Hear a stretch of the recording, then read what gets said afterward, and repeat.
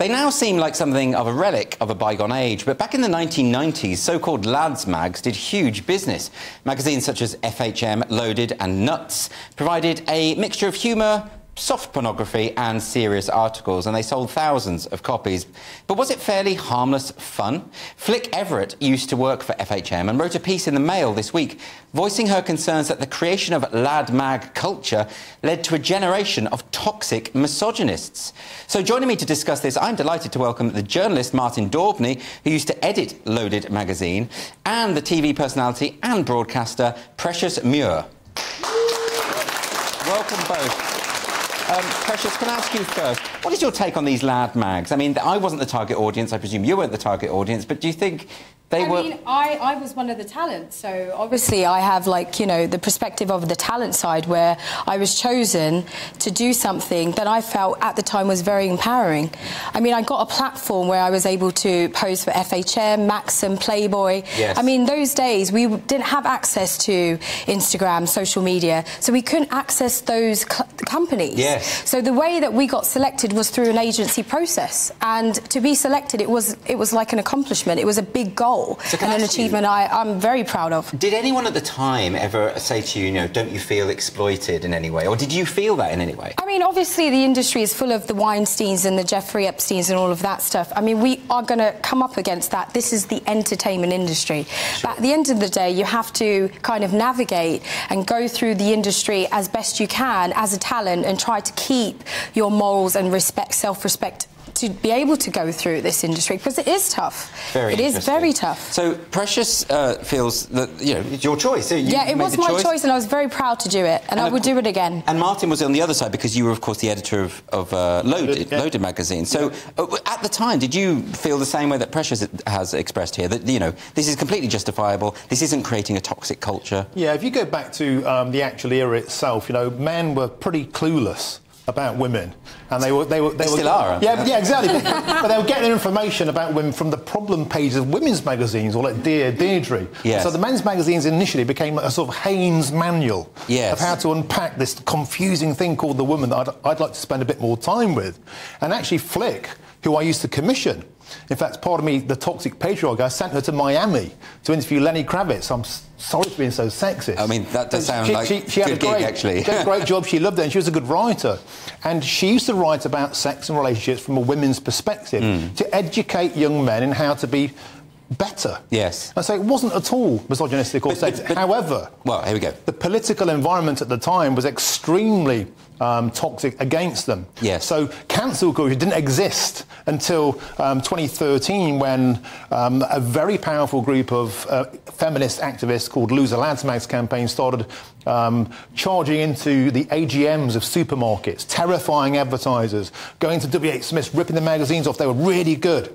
They were really good at social media, and they scared the pants off of our publishers who went into their bunkers, and it became a real political thing. David Cameron got involved. Yes, I remember. The Prime Minister. Then it became part of the porn matrix. The men's magazines were feeding this toxic online porn, therefore it's just as bad.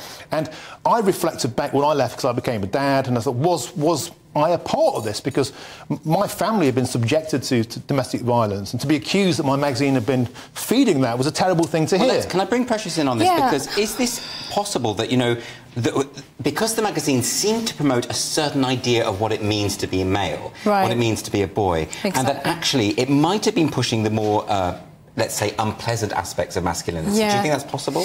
Well, I feel like if a man is going to be sexist, it doesn't matter how the woman is dressed. I mean, at the end of the day, it's down to the individual man to change how he is and how he perceives women.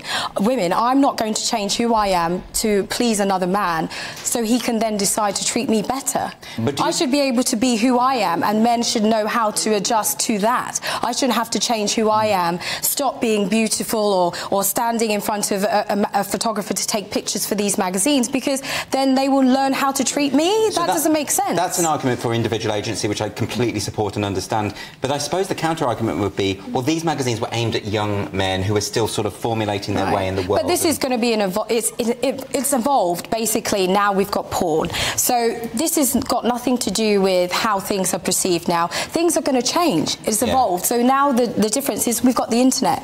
So the accessibility of these kind of images will make no sense in a magazine. So this will never work now. Yes. But in the past, we never had access to Instagram and, as I said, social media. So things have changed. And now I can actually navigate the narrative. As a woman, I can post something on social media, and that is down to me to be in control of the situation. In the past, I was relying on editors like this to make sure that I was in the limelight and actually giving me that element of my career to a further success. There is many women from those magazines that have gone on to amazing careers, including myself, who's navigated through and not just stayed in that industry. Yes. That was just a platform. That was just a step forward to going where I wanted to go. If you allowed your career to take you to somewhere else, that's your choice. So Martin, you know, I think that's a very compelling argument for the way in which these magazines helped a lot of people to in their career. I mean, but can you give us any example of where you think it might have had a toxic impact?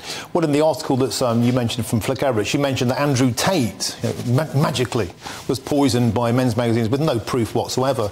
I do know that Prince Harry was a loaded reader, because we had a photograph of him in Afghanistan with loaded in the desert. Well, he's the king of woke now. So it's nonsense, I think, to assume that millions upon millions of men consumed a product, but it only poisoned people. Yes, but if you take, I mean, I remember seeing, and I wasn't, as I say, the target audience, but seeing Nuts magazine, flicking through Nuts magazine, and it seemed to be just a combination of naked women, explosions, and close-up shots of wounds, almost saying to men, you know, you should be able to look at this bone sticking out of a footballer's knee because that'll make you more of a man, and it felt at the time a bit regressive. It's undeniably true that as the magazines moved on, they became reductively more about, you know, the whole thing was more birds, less words.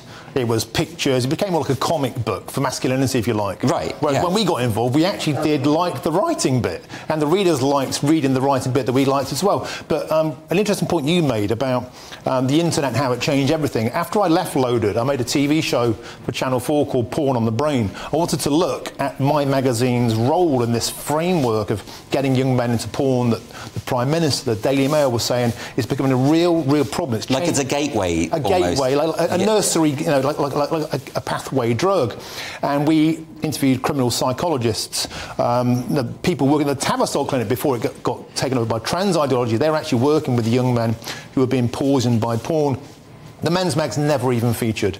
And when I spoke to anti-porn campaigners who spent their entire life getting into it because of magazines like Playboy and Hustler, and I said to them, would you change things? They said, we would take back those magazines in a heartbeat if we could unplug the internet. Because that's an interesting point, isn't it, Precious, that, you know, now things have changed, like you say. Yeah, they've progressed. They've got access to everything. They have access to everything, and everybody's needs have become even more extreme. So it's like, you know, some of the men who would even see something like vintage FHM and Loaded wouldn't even get the same experience or the same feel as they would back then till now. Things have evolved so badly that people's perception of sex and women have gone, do you take the view, though, that some of the extreme examples of pornography that even children can access, that does have a damaging effect? This, to me, effect. is one of the main things that I'm very, very, like, it's something that I've always said. Social media should be only for 18 plus. I believe that it's an adult environment, and only adults should access it, because there's so many things on there that children should not be seeing before the ages that they're seeing. But that concern wouldn't be the case with the Lads mag. No. But the Lads magazines are sold in stores, and they're very high up. Well, back in the day, they weren't. You know, who's giving them money to buy these magazines? It's the parents, and they would never get them. And the fascinating you know, thing it's about totally that different. Is you're dead right. After I went around schools around Britain, I spoke to about 45,000 British teenagers about pornography and their role in it, trying to help them to become critical consumers, rather than saying, "Oh my God, you're going to be a rapist," because that's what the Daily Mail was saying. That's what the Prime Minister was saying. That's what BBC was saying. And getting in there, and I was approached by so many parents after lectures who said, I used to love it when my boy... I wish they were this passionate about the internet. I wish they were. But they used to say, I loved it when my boy bought FHM or Loaded, because I used to know what he was reading. Right. I knew where he was going. Yeah. Now I don't know where he's going. A little bit. And I said to the feminist critics at the time, you'll miss us when we're gone. I think they do.